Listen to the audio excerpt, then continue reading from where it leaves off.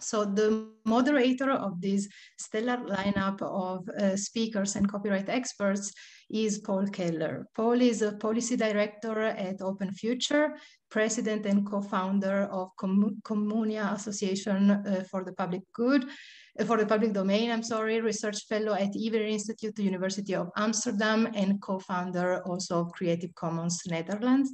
He is an experienced open policy advocate with an incredible professional background in supporting policies and architectures to improve access to knowledge and culture. So it is really with true pleasure that I hand over to you, Paul, and I look forward to discussion with you all later. Okay, thank you very much for the kind introduction, and it's indeed an honor to be here. Maybe there's one thing that you should have mentioned in addition to what I am is I'm not a lawyer. I haven't studied law, so it's a special honor for me to moderate a panel with 5 law professors here today. I will do my best. I think hopefully the biggest challenge that we will have is to keep people on time and leave a little bit of time at the end for discussion. We have a pretty big and packed schedule with 5 people. Originally, we were scheduled to speak with 6 of us, as it was mentioned at the beginning. Valentina Moscon can unfortunately not join us for health reasons. She mentioned that she would have talked about the proposal for the International Instrument on Permitted Uses in Copyright Law, which is actually a published proposal, which you can all, if you haven't yet, take a look at. I will put the link to it into the chat while the others are speaking. That proposal is also something some of the speakers here today, Martin Senftleben, who will speak later, and Séverine Dussolier, who has opened our event, have also been involved in drafting. So maybe we'll hear a little bit about that in Martin's presentation or not. I want to start with introducing Professor Lionel Bentley, who's Herchel Smith Professor of Intellectual Property and co-director of the Center for Intellectual Property and Information Law at the University of Cambridge. And he has actually given me the most uncertain introduction of what he's going to talk about, because he said he will likely say something about potential flexibility of the quotation exception and the undesirability of limiting quotation to dialogue. And Lionel, the floor is yours. Thank you, Paul. Yes, I wasn't very sure about what I was going to say, partly because I wanted to listen to what was said at the conference and respond to that, rather than just wheel out material that I have spoken about many times before. I think I'll do a bit of both, as it turns out. So I wanted to begin by congratulating Séverine on her keynote, which it seems to me very usefully throws into a question whether the orientation of today's conference is an interesting one. Is it an interesting question whether there is flexibility in EU copyright law, and particularly in relation to exceptions? And is flexibility the characteristic that we most value in those exceptions? And I think in switching the key, as Séverine did, she turned us away from thinking about this just as flexibility to actually reorienting us much more around the fundamental goals and purposes of copyright and its limitations. So the question should be, is the breadth and shape of the exceptions to copyright adequate for today's society? Not, is there sufficient flexibility? Because that raises just questions about exactly what kind of flexibility you mean. Are we concerned with certainty versus individualization, etc.? So I thought that was extremely valuable, and it took me to really where my concern lies, which is whether the breadth of the exceptions within EU copyright law are adequate. And it seems to me that that's a more interesting question to try to answer than the question of whether there's flexibility within EU copyright law. Now, coming to the answer to the question, I wanted to focus on the area that I've been working on now for a few years, which is the quotation right, and to just ask, well, is the EU copyright law's interpretation of the quotation right adequate either to correspond to its international obligations or adequate for the purposes of the culture within which we operate? And my answer to this question is mixed, because in the trilogy of cases, it seems to me that there are some good signs, but some very bad signs. And when I was thinking about preparing this late last night, I was very much focused on the bad signs, and I was going to tell you that the whole of EU copyright law was a disaster. But on reflection, it is important to look at the aspects of the Court of Justice's judgments in those cases, and to see that there are many things that are positive about them. There are avenues they might have taken that they didn't, that would have been even worse than the ones they did.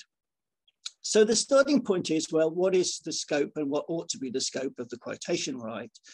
And as Tanya Naplin and I have written now in a published and lengthy, rather lengthy essay, long essay book, the quotation right is required under international copyright law. It's the only mandatory exception. And it is broad in its form, because in Article 10 of the Berne Convention, it's not limited in any way by purpose. So member states that are parties to the Berne Convention must permit quotation for whatever purpose, as long as it's proportionate to the purpose of the user and is in accordance with fair practice and acknowledges the authorship of the work that's quoted. So how far now, and we take the view, I think, although the book is not normative in character, that Article 10 reflects precisely the sort of position that we want, because it will allow for creative freedom for second comers to use and develop on existing copyright protected material, so that their creative activities are not unduly limited by having to get prior permission to use material that inspires or informs their activities. So how did the CJEU do compared to the benchmark of Article 10? Well, firstly, it didn't make the first error of thinking that the quotation right only applies to literary works or literary contexts, because in Pelham, it clearly acknowledged that the quotation right could be available in relation to musical works. Secondly, it wasn't put off by Article 53D of the EU Information Society's directive reference to criticism or review, insofar as both Funke Medien and Spiegel specifically say that the quotation right is available for other purposes and that those are just illustrative. So that's good too, because Article 10 is, as I said, not limited in any respect by reference to purpose.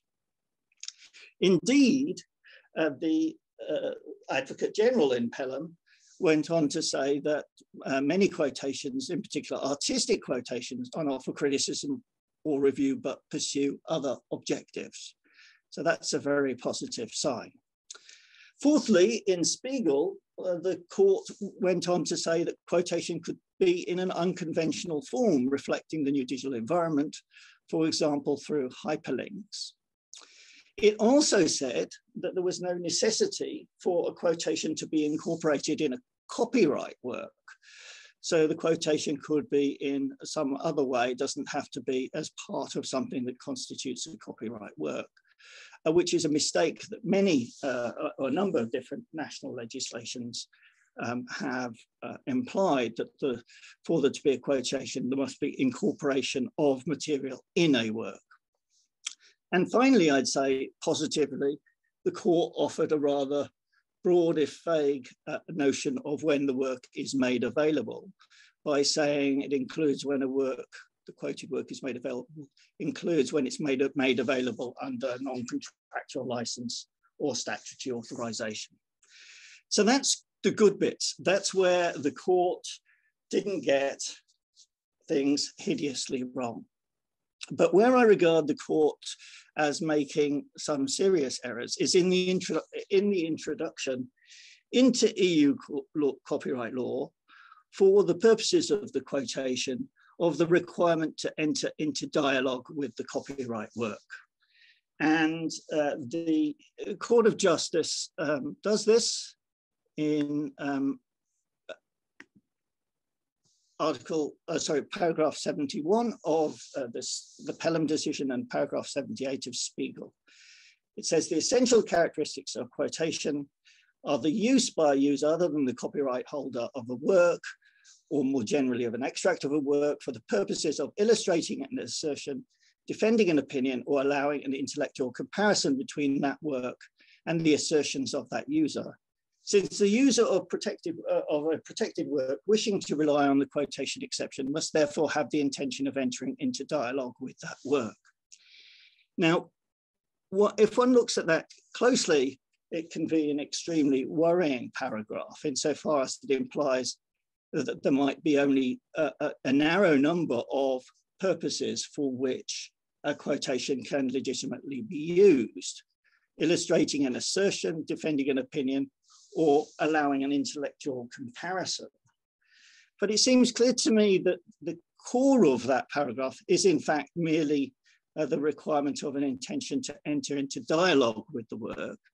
And we can see this, I think, from the fact that the Court of Justice in Pelham itself recognizes the possibility for a musical work, such as in Pelham, to fall within one of those, to count as quotation. And it's difficult really to know how a bit of music illustrates an assertion, a bit of music in another bit of music illustrates an assertion, defends an opinion, or allows for an intellectual comparison.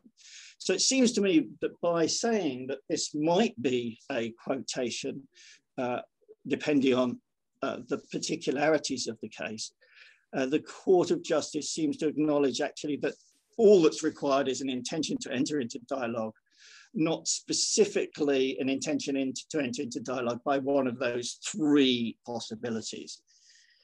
And that's important because the Advocate General, for example, had said the intention to enter into dialogue could be, for example, paying tribute to a work. And that's a much broader kind of engagement than those ones that are mentioned specifically in paragraph 71.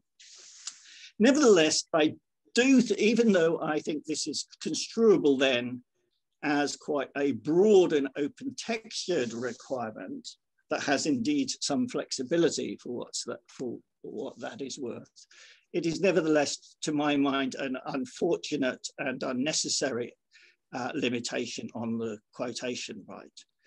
And I say this for a variety of reasons. So, Paul, am I over time?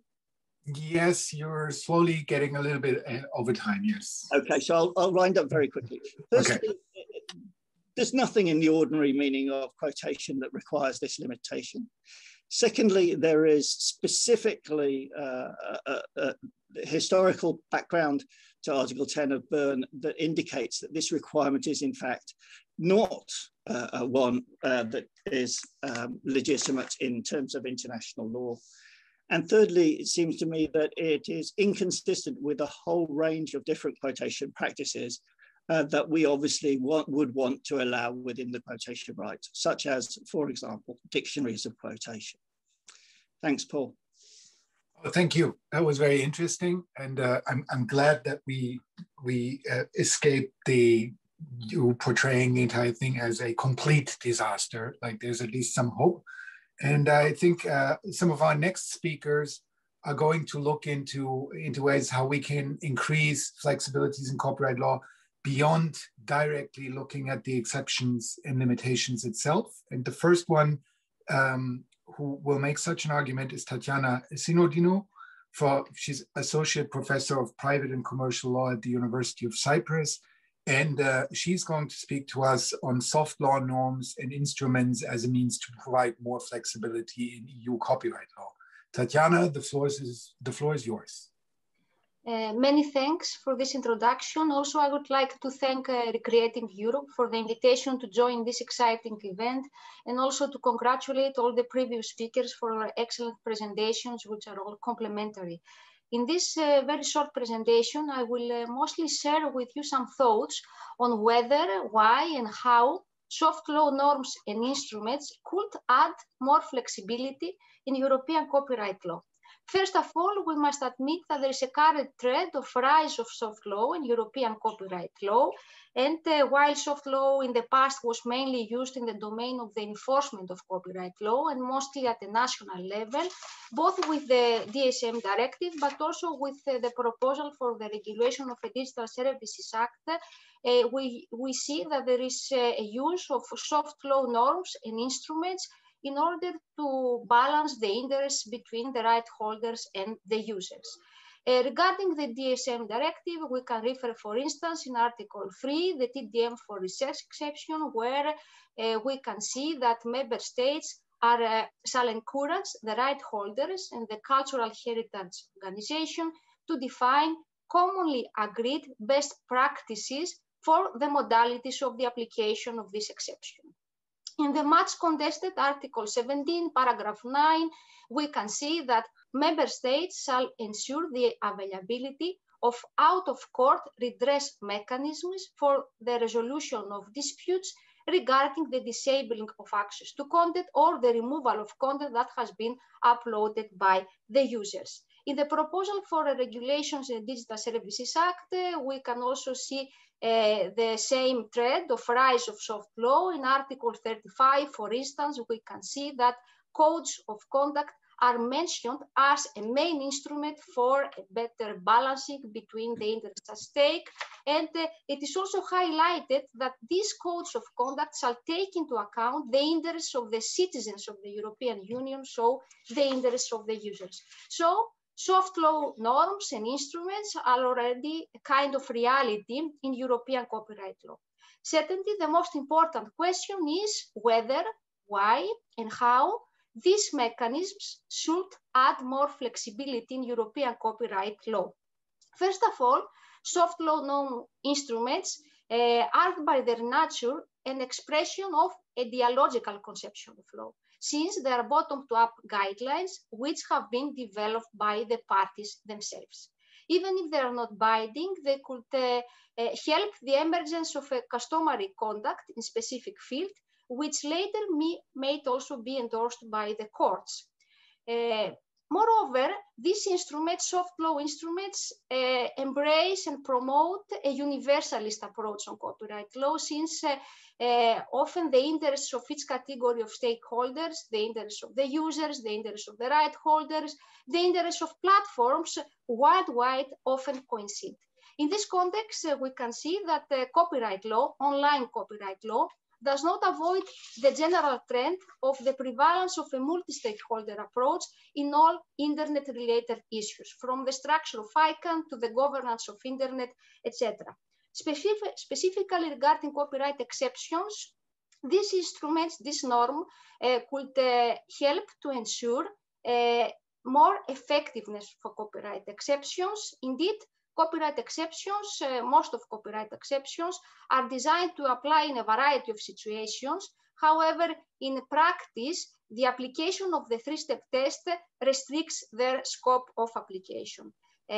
So legal uncertainty often prevails, and what is done is that disputes are resolved by courts on a case-by-case basis. In this context, a multi-stakeholder approach could offer the possibility for a better negotiation of the range of copyright exceptions in specific fields. However, some clarification here is necessary. All these mechanisms can be truly effective only if they are used to complement mandatory copyright exceptions. A second condition also for the true effectiveness of such mechanisms is that users' organizations are part of the norm creating process. Regarding out-of-court resolution mechanisms, a lot has been said about the advantages of alternative dispute resolution, regarding that the parties can save money, they can save time, they can even reach creative results. For example, a right holder could co-decide with a user to jointly commercially exploit a user-generated content. However, here, some safeguards are necessary. Alternative dispute entities must comply with strong quality requirements. They need to be independent from the stakeholders, and at the same time, they need to be impartial. In this respect, it's regretful that the DSM directive did not provide for this kind of safeguards. The question has been left to the discretion of the member states. The member states have to be vigilant on how to implement these provisions in a way to make them effective. Regarding the ongoing proposal for a regulation for a Digital Services Act, here, of course, soft law norms and instruments are mentioned. However, the draft in its present form does not go as far as it should have been. And here some amelioration would be welcome. The issue is not settled. This is an ongoing process, so we can still ask for some safeguards in order to make these mechanisms more effective, such as the involvement, the meaningful involvement of the users' organization in the creation of such codes of conduct and similar norms, and also why not thinking about binding best practices. So, in conclusion, I could say that soft law norms and instruments are already a reality in European copyright law, and they could theoretically bring some more flexibility. This approach is also consistent with the fundamental equilibrium, which is represented by the copyright law ecosystem itself. The relationship between the right holders, the authors, the users, the public, and also the producers. At the same time, this approach has certainly its own limits, and I believe that it can be only complementary, and that only legislative reforms could bring paradigm shifts in European copyright law. So this was it, and thank you so much for the invitation and for your attention. Thank you very much. This was really interesting also because parts of it is very recognizable as having been involved in some of these processes that you referenced as part of a users organization. And I agree with your last point that we should not see this as kind of like a replacement for formal legislative changes as well. Let's go on to our next speaker, Maurizio Borghi, who's professor at law and director of the Center for Intellectual Property Policy and Management at Bournemouth University. And he will take us back to the other side a little bit.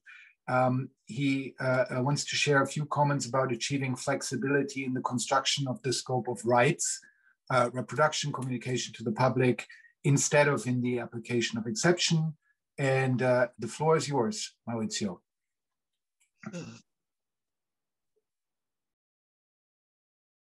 You are still on mute. Now? Now we can hear you. Go ahead, please. Okay. Yes, thanks. Thanks, Paul, and thanks, Caterina, for the invitation. And yes, as you said, Paul, I want to make just a few comments on another side of flexibility. So flexibility is normally, rightly so, is associated with exceptions and limitations. And these for good reasons. And also for not so good reasons, in my view. One not so good reason is that this way is essentially the way that American copyright law works, and which has had much influence also on this side of the Atlantic, but is not something that should be automatically assumed for granted. Okay, so copyright law with this fantastic and broad, flexible, fair use defense works pretty much in this sense, in the sense of using the fair use defense as a flexible instrument. EU copyright law perhaps has some different, has a different approach, and I will make a few points about flexibility at the level of the construction of rights instead as to the application of exceptions. So first, I want to make a point about flexibility as such. So flexibility is meant to be a tool to accommodate free uses that are not expressly captured by exceptions. But flexibility works also the other way around. So it works in a way to avoid using exceptions to give, for example, to give free pass to each and every use made by tech companies. So we have seen the European Court, for example, refusing the application of private copy to remote cloud recording services. And we have seen also European courts denying the use of the quotation exception for automatic extraction made by some algorithms of some tech companies. So flexibility works in two ways. And now we say something about the EU way. So what I think, in my view, is an emerging trend, an emerging approach of EU jurisprudence. As I said, flexibility at the level of the construction of the scope of rights. Okay, so and there are two ways, I think, in which flexibility can be achieved in this respect. One is by adopting a normative rather than a technical approach to the rights. And the second one, which is closely related, is to adopt a purposive rather than literal approach to rights. And the two more important rights in copyright are reproduction and communication to the public. So in the way the European Court has construed communication to the public, we have seen that this right has been interpreted including various elements, in particular including elements of secondary liability. So and these have received some criticism, and myself, I'm not particularly enthusiastic about the way the right of communication to the public has been construed across all the hyperlinking cases. I think there has been lots of confusion.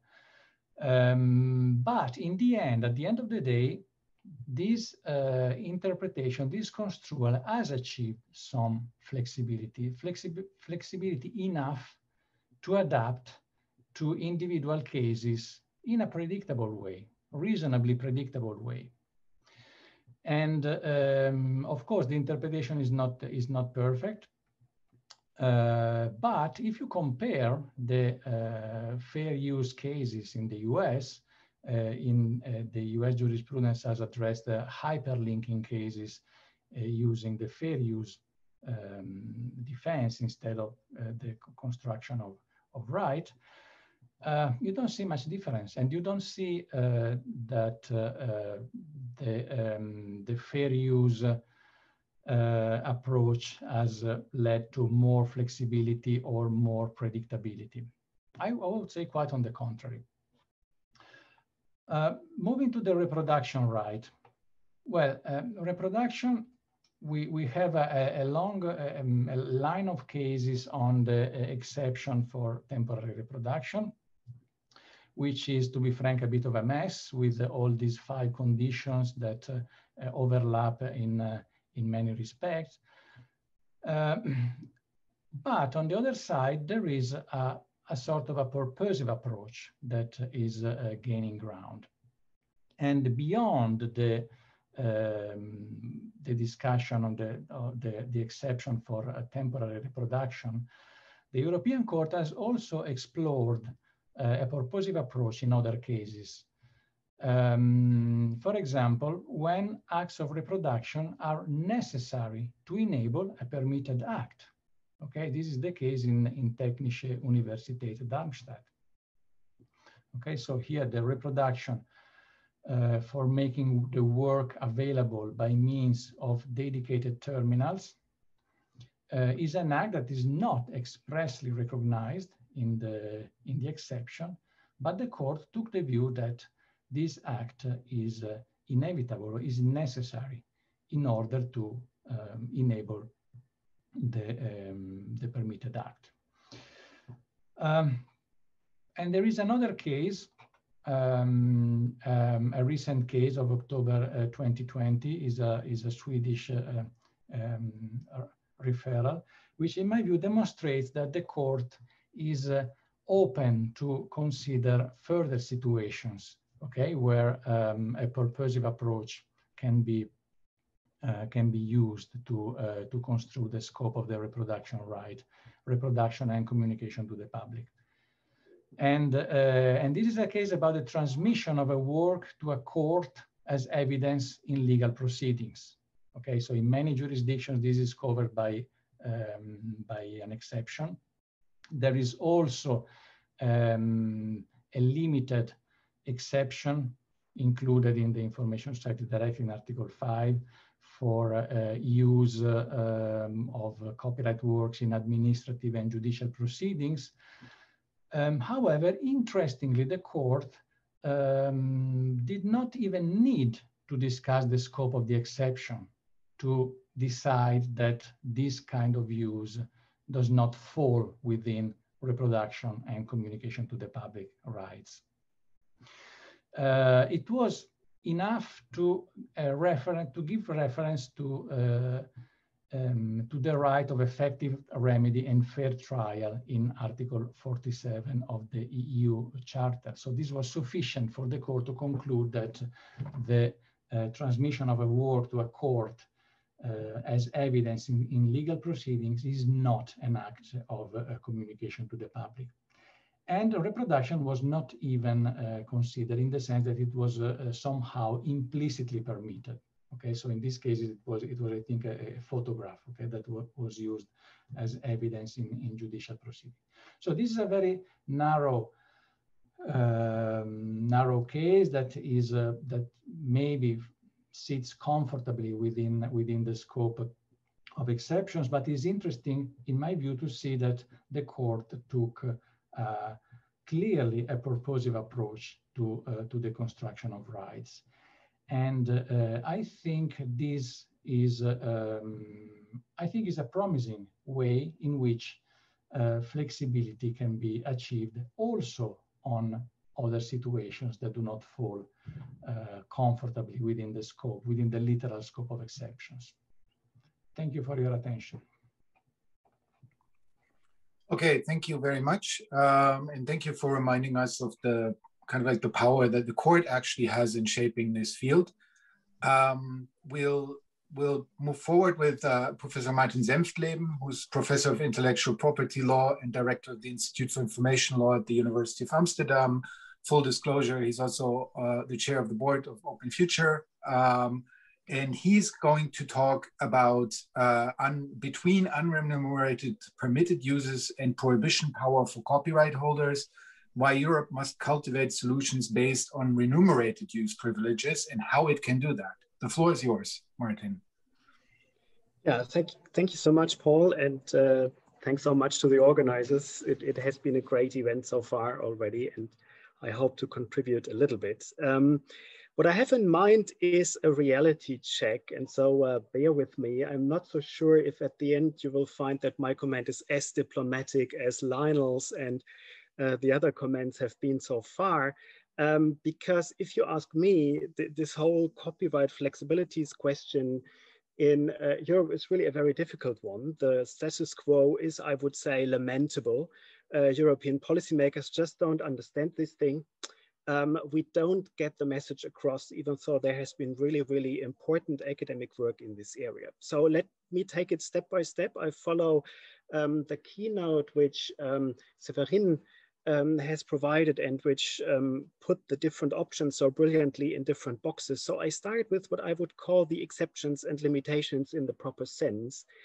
And I mean, again, look at what we have done in academic discussion and work. We have pointed out that we have such a slow legislative process in Europe that it doesn't make sense to have a piecemeal approach and adopt specific exceptions and limitations, that more flexible approaches like fair use that function well in the US without ruining the creative industries and so on would really make sense. We have pointed out that there is a strong fundamental underpinning for more exceptions and limitations and broader exceptions and limitations, that it is a necessity to adopt this in order to keep pace and so on and so forth.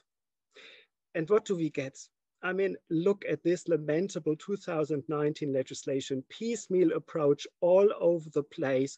The little steps that have been taken fragmented into very complex provisions that leave rooms for so many discussions and interpretive quarrels and so on. I mean, and on top of that, we have contracts that may override the exceptions and limitations in many cases. We have technological protection measures that are still impacting exceptions and limitations. We have the famous three-step test. Please don't get me starting on the three-step test. Applying this at the EU law level is wrong from the very beginning, but I mean, for some reason, we love this in Europe.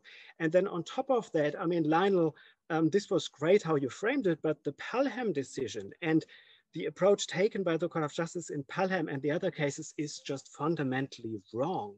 If you face such a straitjacket of exceptions and limitations, how can you say that fundamental rights must be safeguarded within this straitjacket? And I mean, in the light of your work on quotation and so on, we already see that this will just not work. So, what do we get instead of this? Well, I mean, as Severin has pointed out, with these inflexible structures for the true exceptions and limitations, of course, the whole system is very much in favor of copyright owners. So we give copyright owners, the creative industries, a veto right, a right to prohibit use. And this veto right allows the creative industries in Europe to control new technologies. So under the new 2019 legislation, the creative industries are in control of text and data mining and how stupid robots will be in Europe. The creative industries are in charge of regulating the platform economy. We put the creative industries on top of all the other industries. That's a good thing for the creative industries. And I fully agree that creative industries should be remunerated, should be fully remunerated. But the creative industries, I'm sorry to say, are not known for being the most innovative ecosystem among all the industries. So giving one of the more traditional industry branches a say about other industries is just not a very good policy, I would say. And on top of that, the strong veto right, prohibition right focus in EU policymaking is restricting user freedoms to a large extent, whether the court says this has a fundamental rights color or not. I mean, at the end of the day, we have seen what the court then does in terms of interpretation, and I'm not convinced.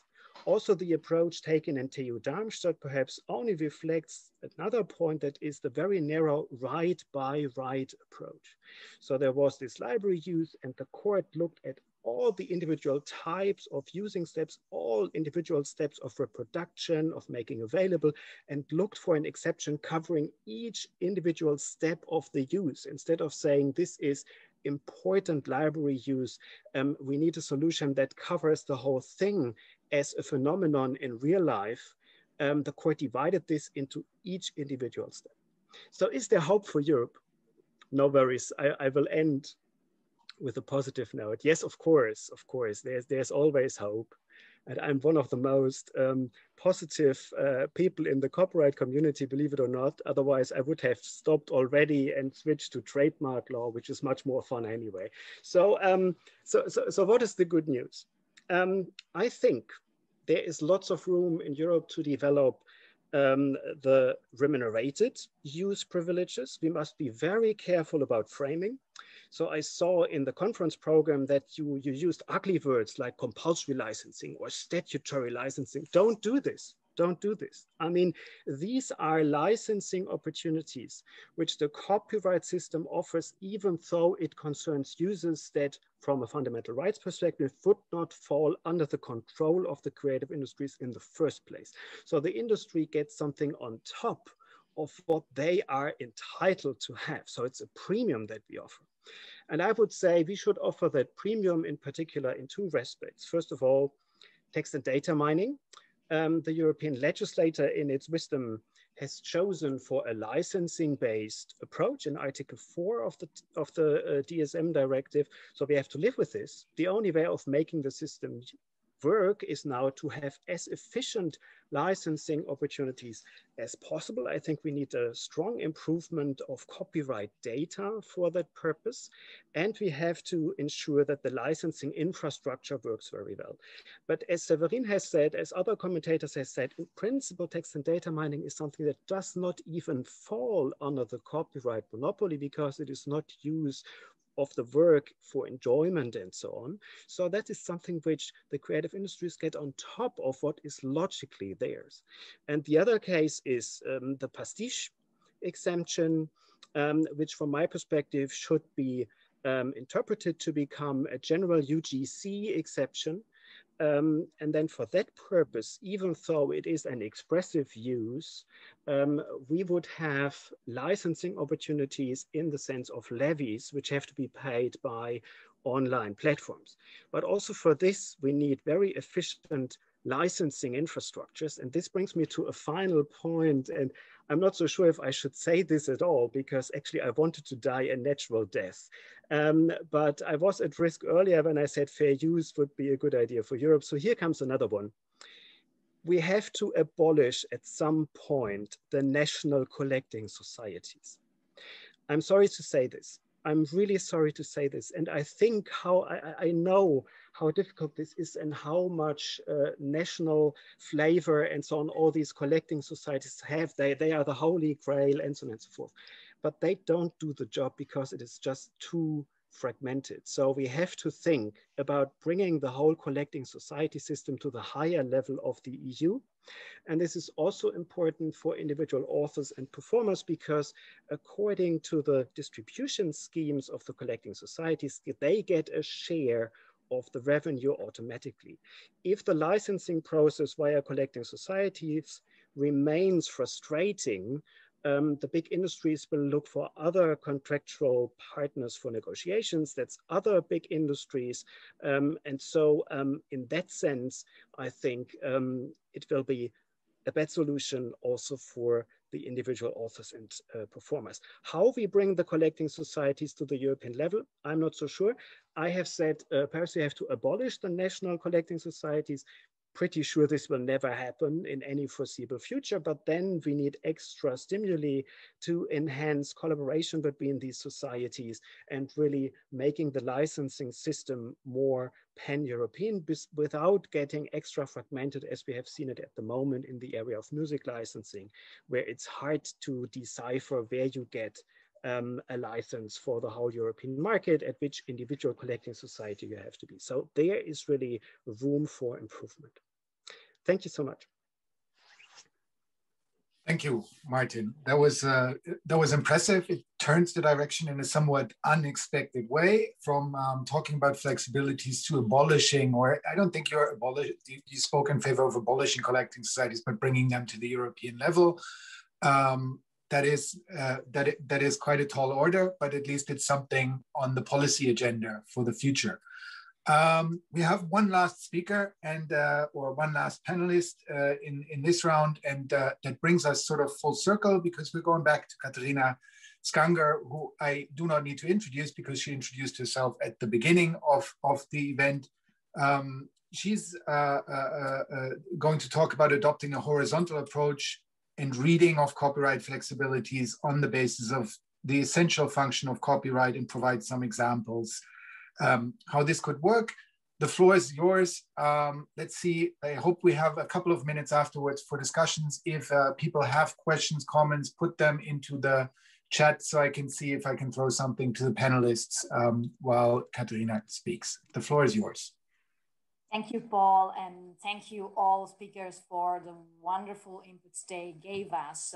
So my job now is particularly hard because how to add something to what you already heard. So I think that my take now will be a sort of connecting the dots of what you already heard, and it's very much in line with what Severin addressed in her very inspiring keynote.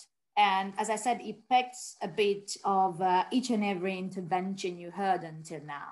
Well, the idea I developed, particularly while working on the data sets we collected in the past year and a half in Europe on public sources on copyright flexibilities broadly intended, is that compared to more dynamic and adaptive legal systems, we miss horizontal principles that are able to inform the development of all forms of copyright flexibilities in a consistent fashion. The feeling we all have, and you heard already, is that of a patchwork of ad hoc solutions that don't offer grounds for generalization.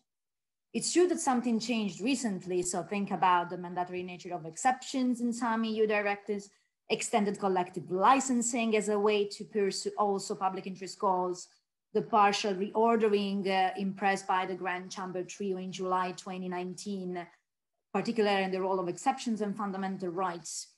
However, there are still plenty of instances where there is no real consistency in the methods of interpretation and in the principles that are used in different areas of copyright flexibilities.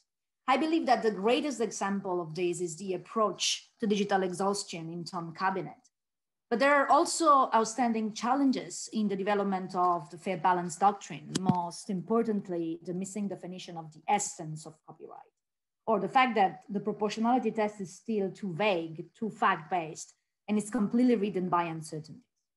Not to mention that it's still not clear what is the relationship between this new course of case law and the interpretation of the three-step test, which remains next post filter for the application of exception, which is completely market-oriented. This lack of clarity, this lack of consistency in the directions that are taken by EU copyright law weakened also, and this we saw it particularly in our mapping, the ability of national courts to contribute bottom-up to harmonization and to remedy to the fragmentation caused by the InfoSoc directive and later interventions. The question then is, what can we do to change this course and at which level? My take is quite simple. Against this background of too fast technological developments, constant changes in business models, constant changes in the interplay between conflicting needs, we must probably strive to adopt a common and open conceptualization of copyright flexibilities, as technologically neutral as possible. This can inform both judicial and legislative actions and also be in line with the current paradigm shift we are facing, where the great distinction between authors' rights and copyright traditions is basically dissolving. And we are moving towards what I would call a European flavored incentive-based model. This framework would inspire all balancing tools, from the definition of the scope of exclusive rights to exceptions, statutory or compulsory licenses. I know that Martin doesn't like the definition, but I tend to be a bit, old-fashioned in using the terms adopted by also national legislators. Exhaustion, the definition of protected works, and so on, all as part of a unitary category, which shares the goal of ensuring that the boundaries of copyright and between copyright and conflicting interests, conflicting rights, conflicting policy goals are correctly set. I believe that there is no need to reinvent the wheel because the solution is already out there, and it's represented by the doctrine of essential function of copyright law. Back in the 70s, so not really yesterday actually, the court used the notion explicitly to balance between copyright, competition, and fundamental freedoms. Then in 2019 in Pelham, the court did it implicitly when it drew the boundaries of reproduction right of phonogram producers by excluding samples used in a new work and which are unrecognizable to the ear. And it did it because it said that such a protection was not necessary to safeguard the function of the right, which was protecting producers' investment against parasitic competition, quite different than what happens for Article 2 in general on reproduction right for authors. Basically, the court used for the first time the fair balance doctrine and defined the boundary of an exclusive right by adopting a function-based approach when looking at the interplay between copyright and fundamental rights. Now, despite this relatively conceptual clarity and usefulness of this doctrine, the essential function was not even vaguely taken into account in the Tom Cabinet case on digital exhaustion. It did not inform at all recent decisions on the definition of protected works, apart from probably in CIPPM a bit, and it has played absolutely no role in the fair balance proportionality assessment. But I would say that this horizontal approach to copyright flexibilities would be useful because it would abandon the dichotomy rights versus exceptions. And it would have a great systemic advantages of using the same teleological principles to draw the boundaries of exclusivity, no matter with which instruments. And it would turn our attention back again to the public interest goals for which the rights have been granted in the first place. Of course, I know we can discuss whether or not the functions of copyright are univocal and clear. I believe that they are, and they are quite structured. There are quite structured legislative data converging around specific clusters, economic, social, and cultural. Anyway, if we look at copyright flexibilities as instruments to ensure that copyright performs its essential functions while not necessarily constraining conflicting rights or the realization of public interest goals, this would have an important impact on the way how we conceptualize at the same time the object, the content, and the structure of copyright. And let me briefly conclude with some examples so that hopefully we have some time for questions, because I see that the chat is turning very active now, and I'm very happy to see this. So, as to the object, the doctrine would justify a function-based definition of the subject matter of copyright and of the borders between copyright and other rights in case of overlaps. Think about Spiegel Online. They did something like this. Then it would also allow courts to take into account in the balance the social relevance and functions of different works and the status of different right holders, exactly as courts normally do in their property jurisprudence, if we really believe that at the end of the day, copyright is a property right, as the Charter of Fundamental Rights of the European Union states. As to the content, the doctrine would help defining the scope of exclusive rights on objective grounds, as it was hinted in Pelham. So when striking the balance, the courts would look not at generic copyright entitlement, but at its essence, considering only those acts which are essential for copyright to perform its institutional goals, and excluding those acts which hamper the fulfillment of its social cultural objective. Such an approach, in my opinion, would have probably led to different results in the shaping of distribution and communication to the public, and probably to a different output also in the Tom Cabinet case on digital exhaustion. As to the structuring, with this I conclude, the doctrine would help in at least 4 aspects. First, it would put in context and fully support the approach to exceptions adopted in Funke Medien, Pelham, and Spiegel Online.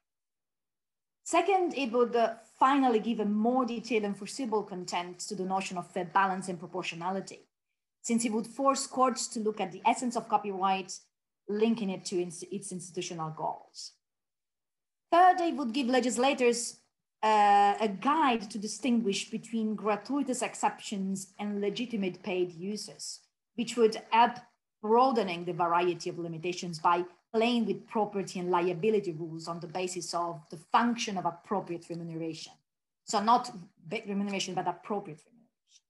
And last, and with this really I conclude, the doctrine may also constitute a guidance to distinguish between legitimate and abusive exercises of exclusive rights, working as a closing provision in the arsenal of copyright flexibility tools. That's enough on my side. Now I really look forward to the discussion. Thank you very much. Okay, thank you very much. As you can see, and probably everybody can see, like there's a bit of discussion on multiple strands suddenly in the comments as we come to a close of this event. I think there's, and I want to give the speakers the ability to react to some of these. I want to highlight 2 comments here. One which was made, and let me find that by whom, by Patrick Zill, that who notes it remains unclear how you can achieve the level of flexibility desired by some speakers on a European basis without entirely rewriting the copyright framework. There's still no harmonization of moral rights unless you want them abandoned. A harmonized, flexible, and even fair use style exception seems to be difficult to implement without constantly interfering into the national competences. So the question maybe of an entire rewrite of the European copyright framework would be probably a bit of a too big of an ask. But like, I would like the speakers to reflect on this idea. What would be the next thing you want European policymakers to address? If you can express that in 1 or 2 sentences. We've heard examples from Martin, who spoke towards like the need to bring collecting societies to the European level. We heard a couple of other things, but if we can do a round in the order of where we've spoken before, so starting with Lionel, is there 1 or 2 sentences about where you think European policymakers should intervene next in the copyright framework in order to improve flexibilities? Well, I don't know about whether to improve flexibilities, but you know, the European Copyright Society and before that the Vitam Project have been arguing for a long time for a single European Union law of copyright, covering all aspects, all the major aspects of copyright law, including moral rights and authors' contracts and so forth. And we've started to see some move towards that in the authors' contracts provisions of the Digital Single Market Directive. But the person who wrote the comment, whose name I can't recall, is absolutely right. Moral rights have not yet been harmonized. And I think that would be a good thing if they were. Okay. Thank you. Let's go next to, I forgot the order which we had originally. I think Tatiana was second in our round.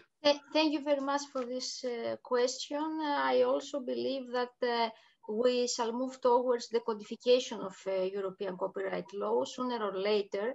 And I also believe that this is the only way also to have a strong European copyright law rule, balance rule, because we need to think also to the conceptual identity of European copyright law. Codification is not a technical process, it's not a consolidation of the existing acquis.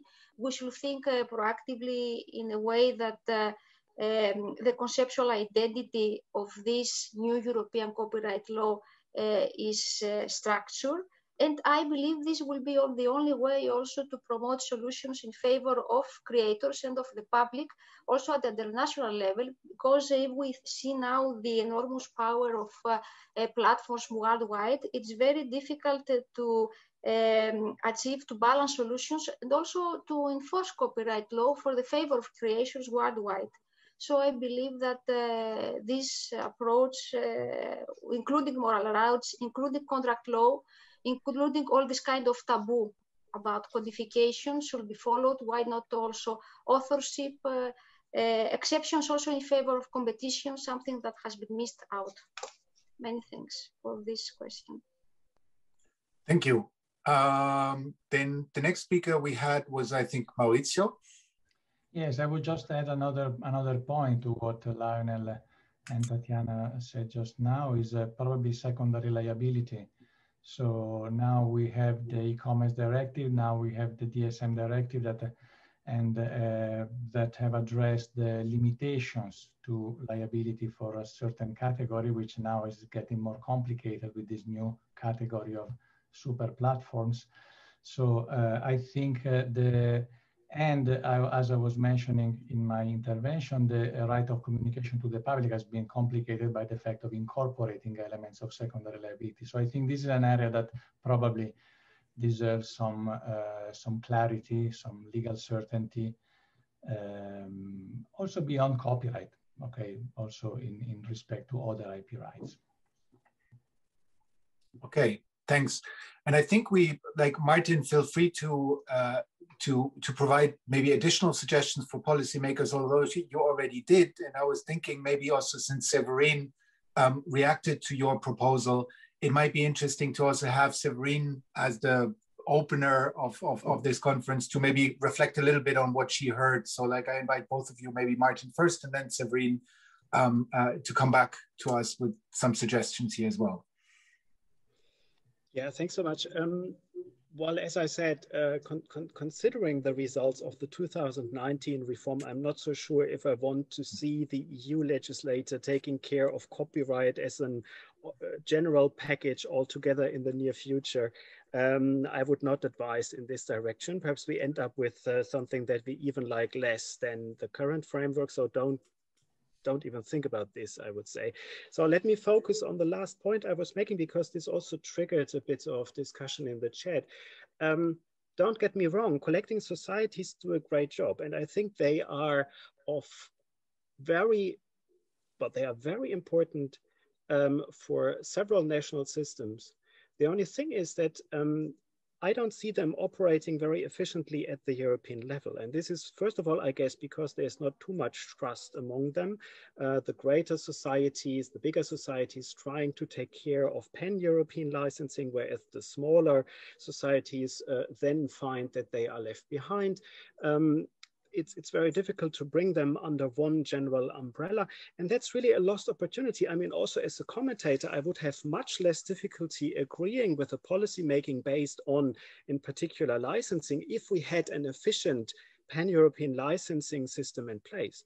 And I'm also saying this because the repartitioning schemes of collecting societies, as I said at the beginning, is not too bad. I mean, when you look at the repartitioning schemes, that's an automatic way of channeling income, new royalties directly to authors and performers without running through industry branches first and without much reliance on copyright contract law, which at the end might not be too efficient, or at least not as efficient as we would like it to see. So what I'm saying about collecting societies is not because I want to abolish them in the sense of making room for some new players that might have much more doubtful services than the established collecting societies, but I'm saying this because I like this system so much, and I think it is a strength of European copyright law to have those, but there must be some initiative to bring this system at EU level. And if we can achieve this, I'm also much more willing to accept all these piecemeal approaches and little commas and things that we see in the area of exceptions and limitations. So that would be the next step forward, to start a discussion on how to bring the collecting society system in its fragmented form at the moment really at the European level, in the sense of allowing national societies to have a word to say, in the sense of allowing the initiatives of societies to preserve natural culture and fund natural culture to continue. And this will be a very complex exercise, but we have to start at some point, because this is really a missed opportunity. Okay, thank you. Severine, do you want to share some thoughts? Thank you, Paul, but it's not easy to conclude after that. It won't be a conclusion in any way. So yes, I agree with most of what Martin said, actually. So after I just erupted when he said that he would like the collective society to go, I would have advised him, yes, to run for cover, because it's not really safe things to say today. But what my point about collecting society is that exactly what he said. If we want to deal with pan-European licensing, and there was some attempt to do so in 2005 with some recommendation from the European Commission, etc. It just led to concentration of collecting societies, that led to more power asymmetries in the market, less cultural diversity, and less remuneration for creators and authors and performers. So that would not be my point. So my point is that collecting society, and I agree with all the critiques that that you could address to some collecting society. My point is that if you just leave everything to the forces of market, it will be to the detriment of authors and performers. And I agree with some comments that was made in the chat that authors themselves are very innovative, and sometimes they are more innovative than the collective representatives, and they also develop apps to be able to manage their rights, but still, they just enter into a negotiation that might be very difficult. So my point would be that we should really push forward the real guarantee of a remuneration right to the authors. So not only some you know, protection of authors through contracts, but the fact that yes, collecting society should be able to come directly collect some money, not from producers and publishers, but from big platforms and big exploiters. And for that, we need collecting societies. And also during the crisis, during the pandemic crisis that we just that we are still in, I know that, for instance, in Belgium, the collecting societies have done amazing work to just support the creators, the authors, and try to give them some money and try to also change their legal status. So, you know, I'm really attached to those collecting society that do that, that do their job. And as to answer to what Tatiana suggested, and Lionel too, I know that I would also be in favor of some sort of codification or, you know, unitary copyright at European Union level. But I agree with Martin that for the moment, it seems like just opening a Pandora box. If we launch that discussion today, it might be even worse than when we have. So I don't know, I'm really mixed on that point. Okay, and with that, before I hand it back to Caterina, let me try to give like a little bit of a summary of the discussion. So I see two major trends, right? Like, and I think that started also with Serene's initial presentation, that really, like, if we want to think about flexibility or users' rights, to use a different term, like, we can't do this without thinking about like the remuneration infrastructures around it. That's pretty much the discussion between Martin and Severine. And I think I'm very happy that you both also seem to have like come into a similar place at the end again. So thank you for that. And the other thing, which is probably much more difficult to come with a sort of hopeful concluding or future pointing remark, is that we're seeing like that the increasing complexity of the system, right? Like that we are building, I think it was Tatiana who used the term patchwork earlier, makes it much harder to even imagine a way forward to the point where people like Martin, I think rightfully point out that it might be risky to open up discussions at this moment.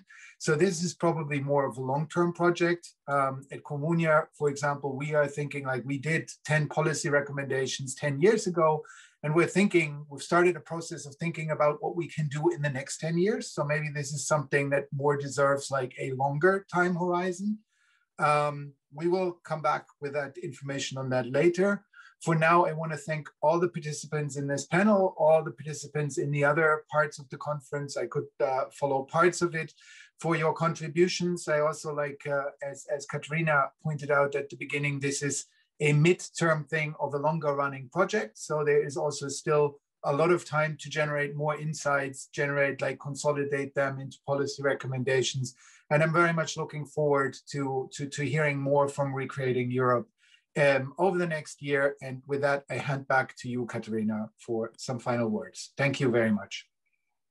Thank you, Paul, for this wrap up, which was really wonderful, because it gives me now the opportunity to keep my concluding remarks very short, because we already run out of time.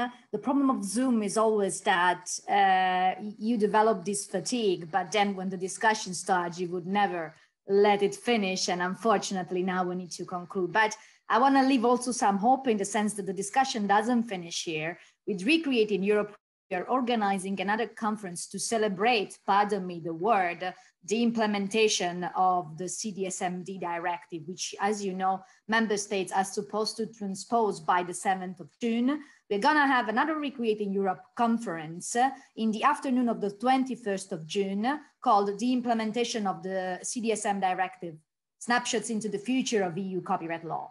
That will be a bit of a different type, because we will showcase the results of the project, not only with regard to exceptions and limitations, but also with regards to remuneration and reversion, intermediary platform liabilities, and preservation of cultural heritage. You will find more information about it very soon, starting from tomorrow, on Twitter, Facebook, and our website, www.recreating.eu. Let me just conclude by saying that indeed the discussion just started, and as soon as more results are out, we will for sure making it ongoing. Thank you very much once again for all the speakers involved in the conference, both from inside and outside. Recreating Europe, that was really, really exciting. And I took plenty of notes to share with the partners later on to orient the second half of the project. Thank you very much once again, and look forward to host you in our next event. Is Rachel here? I got to talk. No, she's out shopping. Bye-bye. Goodbye.